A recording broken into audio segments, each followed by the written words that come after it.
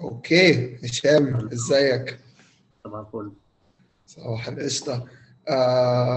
Welcome to Thalassains podcast. قبل ما نبدأ I just wanted to quickly thank you for being on here. I really appreciate it. والنهاردة احنا هنتكلم عليك على الجيرني بتاعتك and I'm really excited to see how this conversation goes. ان شاء الله تبقى حاجة لذيذة ونتعلم حاجات كويسة منك. ان شاء الله. اوكي awesome. So هشام احنا دايما بنبدأ بالسؤال اللي هو how did Hesham now that lives in Dahab, how did that came to be? What's your life experience? ايه اللي خلاك to get to where you are? انا عارف ان انت برضو you're involved in sustainable development and you push for a cleaner sea, you talk to people. What got you there? احنا في مصر عامة لما بنكبر مش ناس كتير بتتكلم عن الموضوع ده. I'm really curious ايه اللي زقك الزقة دي او ايه اللي جابك هنا to start. All right. Let me just start by saying thank you for having me. دي أول حاجة. Of course, it's my pleasure. ثانياً, how did I get here? That's a very good question. I've been moving around most of my life. عشت في مصر وانا صغير، يعني عشت في الامارات وانا صغير، عشت حوالي 6 سنين. بعد كده I moved to Cairo for a little bit and then I moved to London for a little bit. بعدين I moved back to Cairo for a little bit and then finally I moved to Sinai 5 years ago. رحت نويبع الأول وبعدين جدة. This was because of my dad's line of business. He was a journalist. He was traveling around all the time, and this kind of childhood made me exposed to a lot of different cultures, a lot of different mentalities. خلتني أشوف العالم بطريقة مختلفة شوية. خلتني أشوف إن it's not إن the scope of thinking بتاعنا مش هو ده ال scope of thinking الوحيد اللي موجود في العالم. طبعا this was a big impact, had a huge impact on the way my thinking was developed. Moving forward شوية دخلت جامعة هنا في القاهرة. اتخرجت اشتغلت 9 to 5. اشتغلت في ستارت ابس، في كوربريت، في مالتي ناشونالز. يعني ما فيش نوع شركة ما دخلتش فيه، من أول مالتي ناشونالز لحد الستارت ابس، حد الان جي اوز كمان. And in the end, I reached a point where I was like, this is not for me. And I was not born for the 9 to 5. I was not created for the 9 to 5. دي حاجة مش ماشية معايا. مش قادر إن أنا يبقى عندي I have to go in at a certain time. I have to leave at a certain time. I have to sit on a laptop, process things like I'm just a computer. دي حاجة بالنسبة لي ما كانتش acceptable خالص. So one day, I decided to quit everything. The plan originally was إن أنا هسيب مصر خالص وإن أنا هسافر برا مصر تاني. ودي حاجة أهلي in general كانوا supportive لأن هم معوديني على الحياة دي من وأنا صغير، إن أنا قاعدين بنسافر وبنتنقل و we're like nomads for most of my life. يعني كل شوية نقعد هنا 4 سنين، هنا 6 سنين، هنا 5 سنين. فكانت حاجة أنا متعود عليها قوي يعني. But I decided I'm gonna say one last goodbye to Egypt. I took my car, started traveling around, went all over. رحت الأقصر، رحت أسوان، رحت سيوة، رحت الفيوم. الكلام ده كان في 2015. وduring السنة دي جيت سينا 5 مرات. كل مرة كانت أسبوع، مرة أسبوعين، مرة شهر، شهرين، 3. By the end of 2015, I realized and I spent more time outside of Cairo, than in Cairo. And most of that time was spent in Sinai. And this was, I guess, kind of my eureka moment in a way. And one day it was on my birthday on the 2017, December. I went up Jabal Catherine, Mount St. Catherine. I was hiking with a Bedouin guide. We were the only people on the mountain. There was no one else but us. Coincidentally, it was also his birthday, which is a long story I can get into later.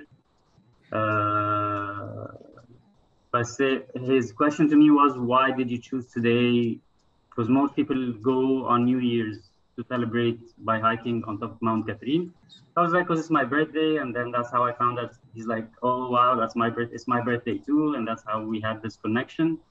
Anyway, long story short, I reached the top of the mountain, and I see one of the most beautiful sunrises I've ever seen in my life.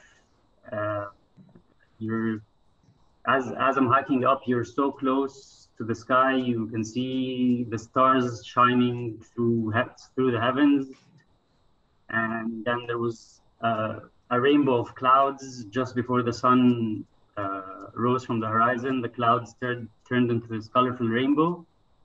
And then the sun rose, and that was the moment where I was like, why do I want to leave Egypt? Why do I want to move out of Egypt? The problem is not Egypt. The problem is, for me at least, Cairo. Yeah. That's the problem. It's not Egypt.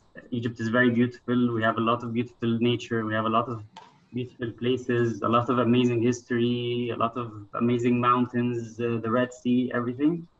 So the problem is not Egypt, it's Cairo. So I just need to move out of Cairo instead of moving out of Egypt. And that was it. And then at that moment, I decided I hiked back down.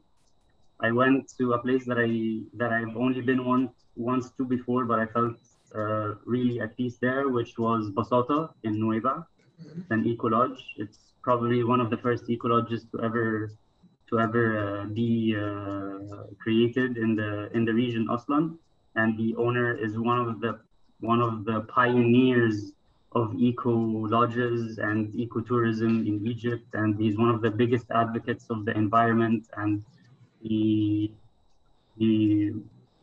started his own initiative for recycling garbage, and he protects the corals of the Red Sea. He's an amazing human being, and he was a great inspiration to me.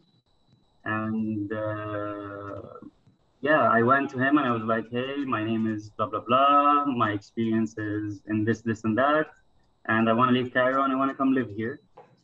And then at that point, he was like, I can't really kind of like offer you a job, but if there's something that you see you can do here and that can benefit both of us, go for it. And this is where I came up with the idea. I'm gonna be working in my line of business, which is what I do right now, which is adventure consultation. And it just goes all in hand, like adventure, nature, conservation, the environment. It just goes all hand in hand. And yeah, that's how I decided I'm gonna move to Sinai, and I did.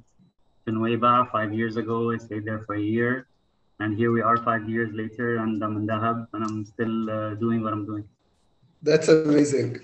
The moment when you explained the moment that you were just under the stars and the sun is coming up, and you're like, why would I ever leave? I can totally relate to that. We have amazing places throughout the whole country, and it's like, yeah, why would I? Yeah, no, absolutely. Well, thank you for sharing that. That was very nice. So you talked about being an adventure consultant.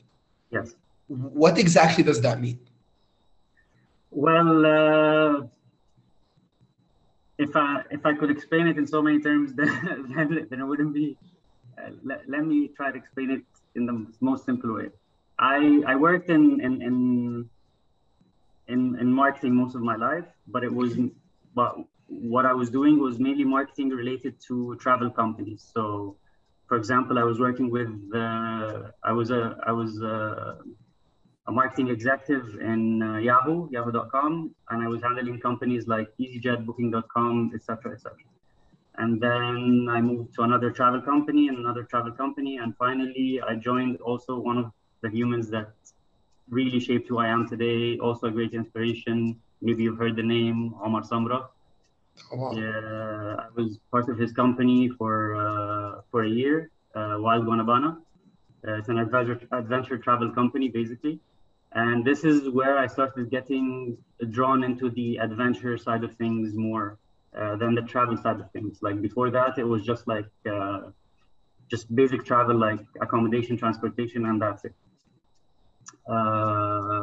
Throughout my journey in Wild Guanabana, I kind of rediscovered who I am. Like I just remember that as a kid, this is something that I used to love to do. I used to love to go into forests and go swimming and go hiking, and it was just something that I did as a kid, and it was just like second nature to me. But you know, life just gets consumes you, and you get stuck in school, and you get stuck in university, and you forget these kind of things, and you kind of just go with the flow. But this kind of rekindled my love for nature and adventure in a way. Um, and yeah, I think that's where the journey started. And then when I moved to Sinai, I decided this is what I want to do. And I actually kind of came up with, like, I've heard of the title travel consultant before, but I've never heard of the title adventure consultant before.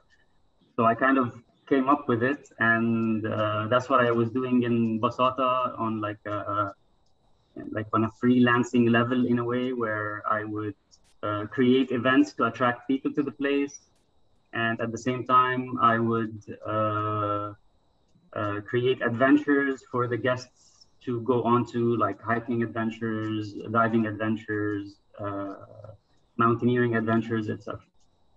Then my time in Basata ended. I stayed there for about a year. I moved to Dahab. I was still doing the same thing more or less for a big scuba diving company here, which I also have to mention, which also is a great advocate for the environment. It's called Scuba Seekers. They're one of the biggest supporters of the environment and regrowing corals and protecting marine life. And also they were a big part of inspiring me as well, along with Basata and Wild Guanabana. So yeah, I joined them, and I was doing the same thing. And during that journey, one day I was like, I was also doing adventure consultation for another company called Gezif. They're also an adventure travel company. Yeah. And during all these things, one day I was like, why don't I do this for myself? Why am I doing this for other companies? But at the same time, I was very happy to work with these names, and they inspired me in a very big way, whether it was Wild Guanabana or Scuba Seekers or Basata or Gezif. And they were all somehow related to the adventure lifestyle, whether it was Wild Guanabana in the pure sense of adventure and Gezif, whether it was Scuba Seekers in the scuba diving line of adventure, or whether it was Basata in the camping holistic kind of adventure lifestyle. So I decided I'm gonna start an adventure consultation service, which basically what that does is I consult companies as well as individuals on to kind of customize an adventure journey for them, depending on what they like. And I feel like that's kind of my edge. My company is called Home Adventures. I don't know if that's already mentioned that before or not. And it's a portmanteau. So Homad and Nomad. So home and nomad together. So home of nomads. Okay. That's kind of what I'm going for. Yeah. Nice. It's a play on words, basically. Yeah.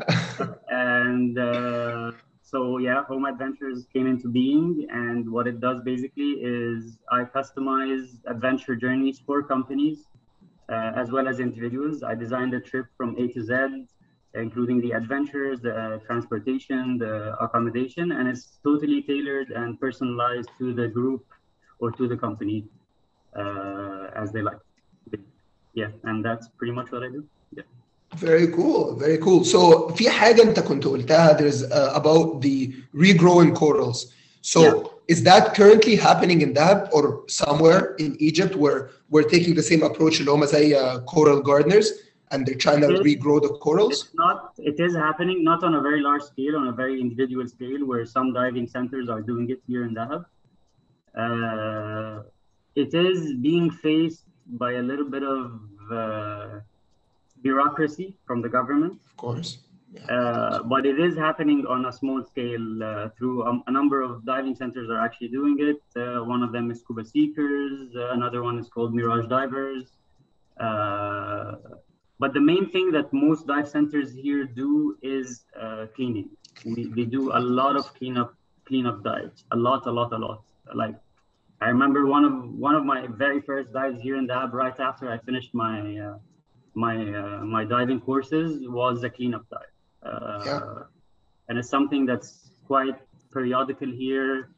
There's always one or another dive center doing it, whether it's here or in Sharm el Sheikh maybe, and there's always one diving center doing it at least once a month, if not even more.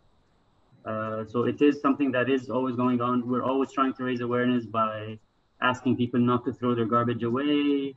There was an initiative that unfortunately got shut down because of Corona, where we started stopping single-use plastic. And like most of the supermarkets would actually have paper bags or cloth reusable bags, and they would give them away for free to people. And they were starting to kind of push people to, like, the cloth bag, for example, would be rebranded by the supermarket itself, and then if you would come back and reuse the bag, you would get some kind of like little gift or whatever, or like a little discount. But unfortunately, because of Corona, people started going back to single-use things because people were scared of infection, which is very unfortunate. I feel like Corona, in a way, kind of had a good impact on the environment, where we all got, where nature sent us all to our rooms, and we were trapped for a while. And I saw this on a very big scale here last year. The corals were starting to thrive again. The fish and the marine life started getting closer to the shore. Nature was finding its way back, in a way, during those couple of months that we were all asked to stay in our houses. It kind of felt like nature was like, you guys have been bad. You stay in your room. Time out. Time out. But on the other hand, it was bad in the sense of we had to start using stuff again. So yeah. Yeah, and I think a lot of the effect of masks specifically, it's starting to show whenever, like even in a couple weeks back, I was in Marsa Alam, which last time I went there wasn't even, like, you couldn't really see plastic or anywhere, but even there, which is a place that's not as accessible as the rest of Egypt, you still see a lot of masks specifically lying around, which is very sad. And I completely agree that whenever that 2 months when we were locked down, it was exactly like that. Like, hatta even as close as Ras Sidr and Ain Sokhna, dolphins were coming so close to shore. Like, you could be standing like water here, and you have your dolphins like 3 meters away. So that was very cool to see happen when we did give nature a break. And even in Dahab, because I did visit throughout that time, and it was absolutely beautiful. You could see the colors slowly coming back. There's more fish. But then I went, and then I came back in October, or no, September. And then it was right after the Eid, and then it was like, when I went back to the water, I was like, okay, this seems like it kind of went back again. But no, that's super cool. On a positive note, still, I have to say that I feel like now people have become a little bit more aware, at least here in Dahab, a little bit. And they are trying, even on their own like cost and on their own expense, actually buying cloth bags and reusing. And that's something that I notice a lot in Dahab. I think the main issue is we just need to raise more awareness. Like, people are now actually getting their own cloth bags, but not everyone is aware. It's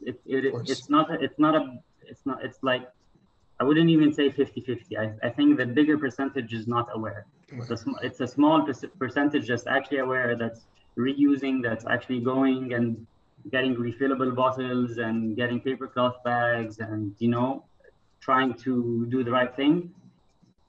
So I think awareness is what needs to happen, which is something I feel like you're trying to do through Thalassians, which is amazing. Absolutely, yeah, and that's also my assumption. Like, I think a very big part of our population it doesn't even come to the head, like smoke a cigarette and then they don't really realize that by throwing this here or throwing this there, that this enters the ecosystem, a bird eats it, or it could get thrown by wind and then it gets stuck or leaving. Like, I don't think it even, the process in the head, or like, where is this going to end, due to a very low level of awareness.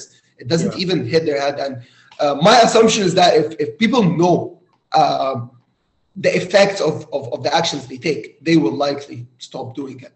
Or I at least hope. Inshallah. Okay, beautiful. So something I wanted to ask you. So you said you've been living in Sinai since 2015. You're taking part in all these kind of like initiatives.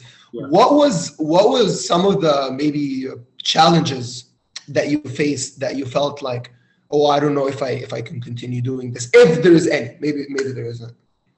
I mean, I don't feel like the challenges, there's definitely challenges, like organizational challenges, just putting everything together, logistics. Mainly, I was always on that side of things. Like whichever initiative I worked with many environmental and cleanup initiatives in the past. And I was always on the logistics side due to my experience in the area through like hiking, rock climbing, diving, etc. So I kind of knew the area quite well. So I will always put in charge of logistics in terms of like what the route would be, where people would go, where the cleanup, how the cleanup logistics would go. That was a bit of a challenge to just make sure the logistics are okay and that the route would be okay, or the diving site would be okay for all people of all different ages, because you get a lot of people from different ages that want to participate in these kind of environmental cleanups. So you have to make sure that it's accustomed to everyone's ability, basically. The challenges were mainly bureaucratic, mainly governmental. I would say that's usually the biggest challenge. We always know how to handle them in a way, but yeah, I think that's mainly it. Mainly bureaucratic governmental challenges, like on why are you doing this, where are you going, where are you coming from, blah, blah, blah, blah. Just like a lot of security issues, basically, due to the fact that Sinai is a border city. Yeah, of course. Of course, that makes sense. Yeah.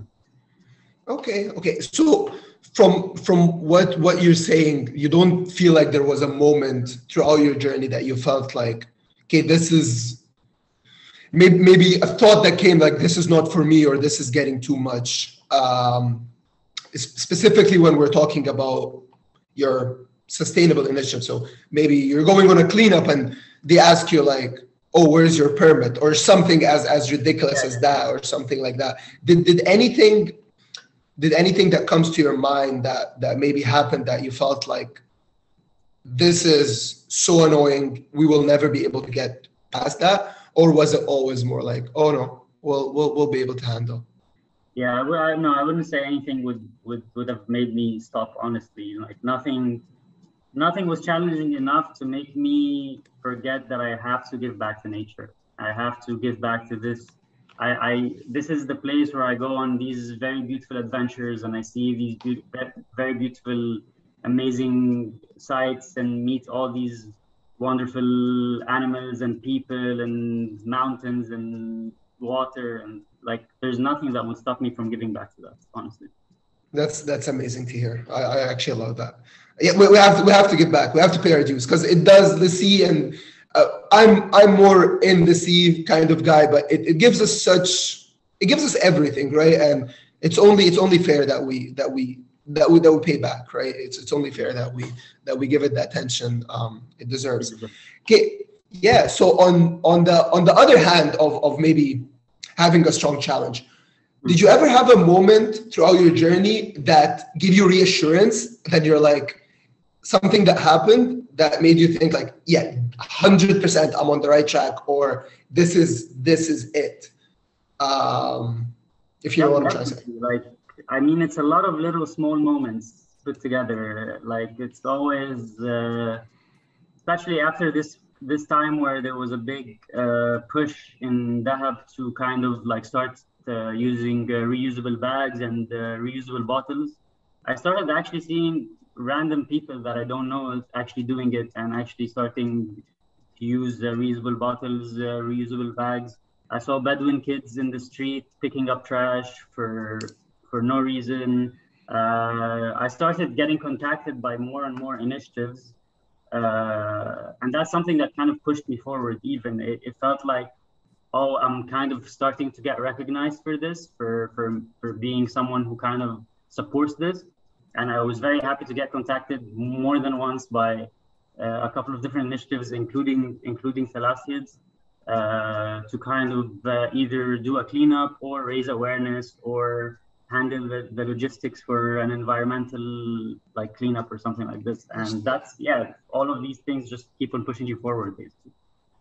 Yeah, no, absolutely. Absolutely. Um, so I wanted to ask you something. So you talked a lot about the reusable bottles. This is something I personally tried to do in Dahab. And I wasn't successful, mainly due to where do I fill the bottle from? How does it work? There is, again, it was more successful again before Corona, but it still exists where there is a number of dive centers that have big containers where you can refill your refillable bottles. You will mainly find this in dive centers because dive centers are the ones that are most aware of the problems because they see it every day. They're always diving. They're always on the corals. They're always watching the marine life and the coral health. So they're the ones that are most aware of the problem, and they're the ones that are trying to do the most. A number of diving centers, including Mirage divers, including scuba seekers, and a couple of Liquid Adventures, a couple of other diving centers that I can't remember right now. They all have these big tanks where you can go in, refill your water bottle at a fraction of buying like a 5 Egyptian pound big water bottle. You will fill the same water bottle at a fraction of the price. We also have a really cool initiative here in Dahab. We have these kind of like there's a company that kind of has these big bottles, the big blue bottles, and it refills your bottle once a week or whenever you want, and that's kind of like an alternative to going and buying single-use plastic bottles. And there's a guy who comes up to your house. He takes away the empty bottle, gives you a fresh new one, and they have a whole like filtration system for the water, and they just refill these big bottles, and it's kind of like you buy the big bottle once, and then for like I can't remember, I think it was like 100 Egyptian pounds, the big bottle, and then every time you refill it, it's just like 30 Egyptian pounds every time you refill the whole bottle, and it's about I think it's about 12 liters or maybe even more. I can't remember. It's a huge bottle. It's maybe 15 liters. Okay, so it's kind of one of these bottles that go into a dispenser, or exactly, yeah. Okay. Bottles, and sometimes you either have a dispenser, or if you don't, you have these pumps that kind of get installed on the top. The ones you push. Little pumps, and there's also something that I've noticed here that's starting to, like in the supermarkets, they're starting to sell the electronic pumps that kind of like go with the push of a button as well.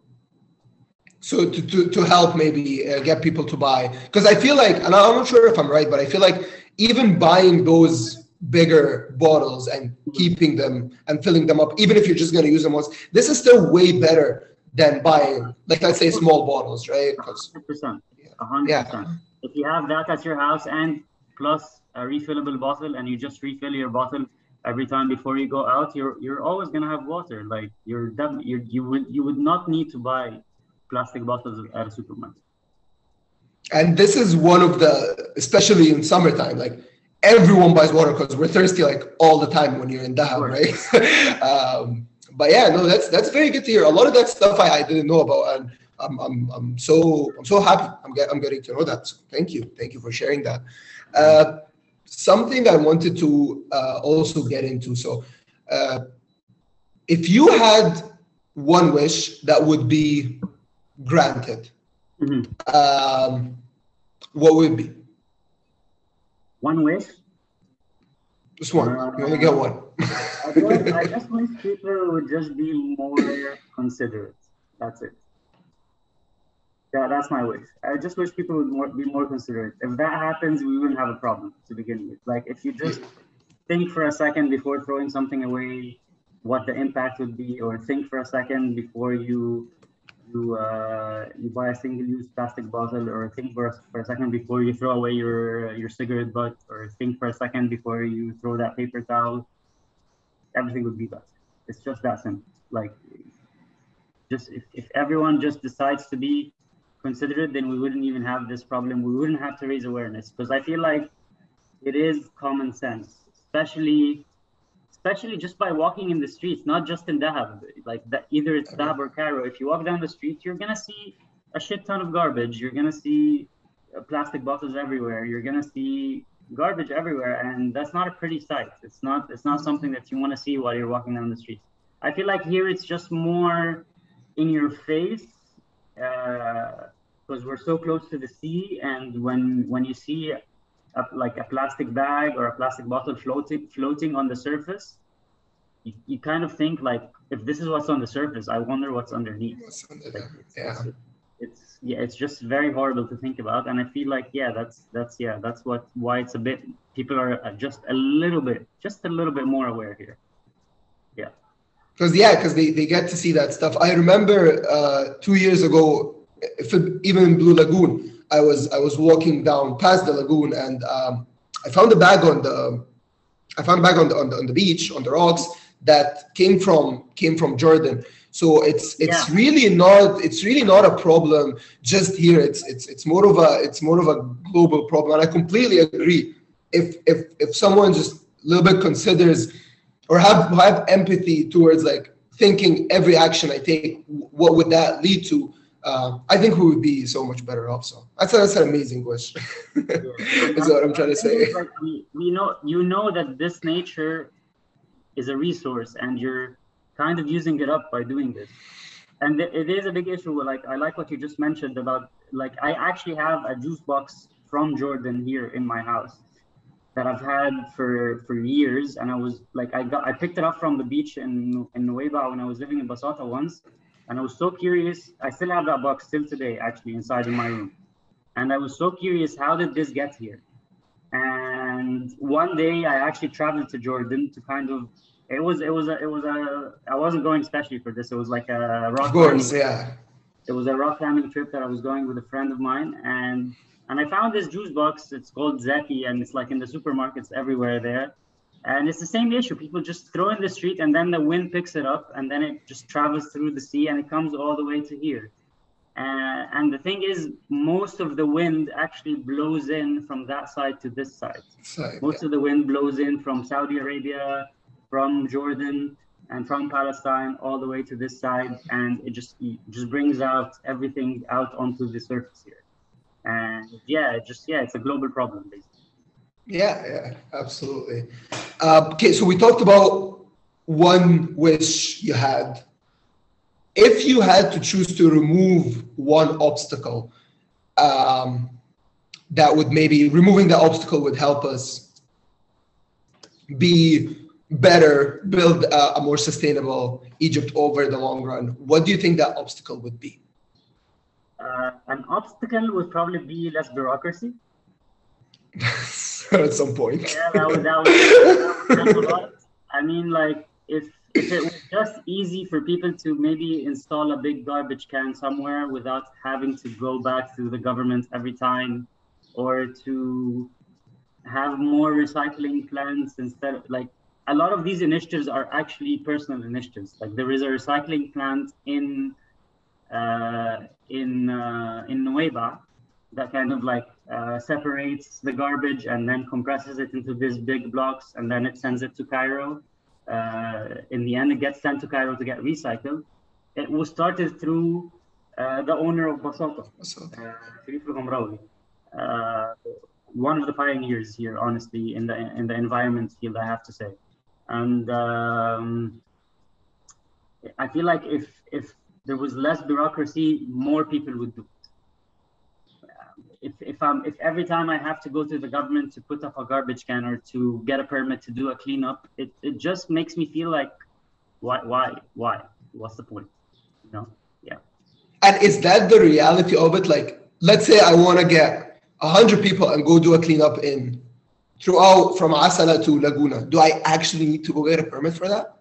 Again, no, but you might get asked for it, which to me is weird. Why? Why do you bother if because it's a gathering. Anything that's bigger than, like, I don't know, 10 people is a big gathering. So to them, it's like, what are you guys doing? It feels like a security threat to them. You know, even though we're just like, you know, we're just chill people. We're cleaning up the beach. Cleaning though. You know, but to them, any big gathering is considered an issue. It's like, what are these guys doing? Are they plotting up something? No, we're just cleaning up. Literally cleaning up the sea. Cleaning up the beach, cleaning up the sea, cleaning up the streets, you know, or just making things look clean. Yeah. And what about putting garbage cans or recycling cans? Do you need to go get depends on the size. If it's like a kind of like a normal sized garbage can, then that's okay. But if it's something that's big, you will have to ask for a permit, I think. Okay. Yeah. Cool. Good to know. Okay, so I grew up here in Egypt, and then I left to university in Canada. When I was there, and I lived there for 8 years, kind of still go back and forth. That's when I really learned about recycling, helping the environment. This is how I could help. This is how I could decrease my carbon footprint. Unfortunately, here in Egypt, we don't really have that told to us. No one tells us that while we're growing up, right? So a lot of people, I don't think they even if they want to preserve the sea, they don't know how to. So I guess my question to you is, how do you think people in general, Egyptians, should act to help preserve the sea? Like, maybe it's a bunch of things that we can do to help decrease our footprint on the world and help build a better future for all of us. I think it has to start with awareness and education. That's where it needs to start. Because if that exists in place, then there wouldn't be a problem. And basically, that's what you're doing right here. You're trying to raise awareness. And I feel like even on a very small personal level, that's what we need to do. Like, if we notice something that's not okay, that's wrong, we should talk about it. Like, if you notice someone throwing a cigarette butt, be like, hey, why don't you throw it in the garbage? Not in a very confrontational way, just in a very, like, raising awareness. Like, you're educating the person. You're sharing knowledge. You're not being confrontational. You're just sharing knowledge. Like, just let them know that it's just better to throw the cigarette butt away in a different place, or it's better to use refillable bottles, or whatever it is that's happening in front of you. Just speak about it. Raise awareness, share your knowledge. And I feel like if that happens, it's just going to have like a ripple effect. It's just going to keep on getting passed around.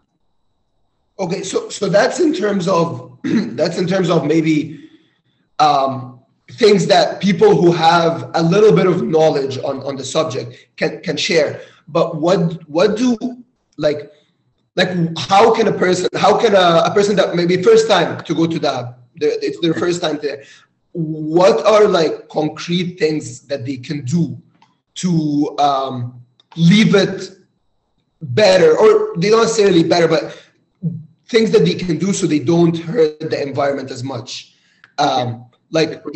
Specifically about Dahab, I would say come with a cloth bag, so you don't have to get single-use plastic when you go to the supermarkets. There are quite a few garbage cans here around Dahab, so if you're someone who doesn't want to carry garbage with them, maybe have another like bag or a pocket in your bag where you carry your garbage, and then when you reach a garbage can, just throw it away there. If you can come with a refillable bottle, that would be amazing. You can, even if you're here on a short trip, instead of getting a bunch of single-use plastics, you can get one of these big jugs. Again, they're not great, but they are better than having five water bottles. You can have just one big bottle and then just fill up from that bottle. And we act like in Dahab, we have a lot of signs everywhere trying to raise awareness. There's a big poster that's hanging. It was made by the Chamber of Diving and Water Sports that has a lot of these like colorful pictures that are inviting people not to step on the corals, not to throw away garbage, not to try and take any shells or not to take anything from the sea. So there's a like there it's everywhere if you just pay attention, basically. Okay, that's very cool. Um, so I kind of wanted to take this opportunity right now to kind of give you the mic, if you would say, and ask you what is a message you'd want the world to know. What does, like, if you were talking to the world right now, what would you want to tell them? I would tell them I mean, I don't want to sound too dramatic, but we only have one planet. We only have one ecosystem to live with. And again, I'm not going to tell you leave it for your kids. Be selfish for yourself. Like for right now, just be selfish. And if like I'm actually asking people to be selfish and not do this to the nature around them, because you're not going to get to enjoy it. You're not going to get to see these wonderful places and just get in touch with your roots, because at the end of the day, we are nature. We're not an alien. We are part of the ecosystem. We are part of nature, and we just need to take care of it. We only have this one planet that we need to take care of, wherever you are on the world, wherever you are on a global scale. And yeah, just be selfish. Be selfish so you can enjoy it for yourself. And then hopefully the future generations will enjoy it too. If you're selfish, it's actually a good thing for the environment. Yeah, no, absolutely. I love that. I love that. So is there anything right now that you're working on, or something that about to start, any current initiatives, or maybe over the next month or two that you would wanna share about? Maybe you want to talk about HOMAD, what you do, something that's coming there. It's Sure. yeah. There's nothing specifically in there. There's no like cleanup initiatives. However, through HOMAD Ventures, I'm currently working on something to raise awareness towards the other side of the Red Sea, which is the Red Sea Mountains. Again, a big part of our ecosystem, a big part of our environment. A lot of the garbage that gets blown away also goes into the mountains, and it gets stuck in the trees in the mountains, and it gets stuck in the rocks. And like for a while, it felt like maybe the mountains were the last escape, where this is the last untouched space by man, basically. But unfortunately, the wind gets everywhere, and the garbage gets into places where you wouldn't even think there might be garbage there.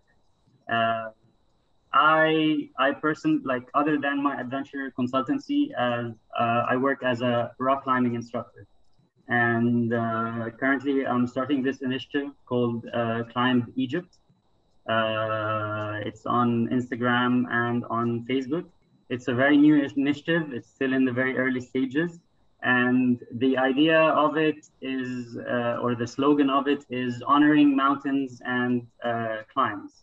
And basically, I just want to see the beauty I want to show the beauty of nature and the beauty of rock climbing to people, so they just understand how precious and how gorgeous the nature we have in Egypt is. And maybe by doing that, people will be affected by it, and be inspired to preserve it even more.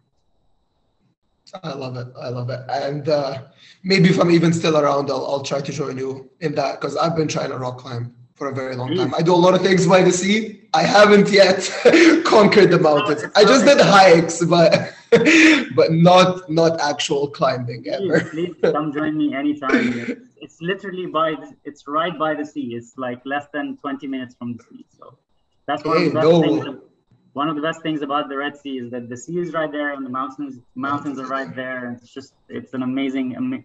We have one of the best like Red Sea like diving spots, hiking spots in the world. The Red Sea is an amazing place to visit, honestly. And especially Dahab, it's like it's hugged by the mountains, right? It's Yeah. just it's surreal there. Okay, awesome. Well, that's kind of everything I had. I think this was amazing. I had a lot of fun. I learned a lot from you. Yeah, yeah. Thanks for coming here, man. Thank you for having me. Yeah, no, of It's course. been amazing. And yeah, absolutely. And I know in the next little bit, I will definitely need some consultations on where to clean because Thalassains is a two-tier organization. So our purpose is to first clean the sea, and by cleaning the sea, we're bringing awareness as to why we shouldn't act away, or what's the impact, or let people know what impact they do when they throw a cigarette butt or leave a bottle behind. So I'm sure we will be collaborating even more in the future. Yes, Inshallah, yes. And yeah, again, thank you so much. This was very I'm very informative. happy to. I'm very happy. Yeah, right on, right on. Okay, Sham. So I think that's everything I wanted to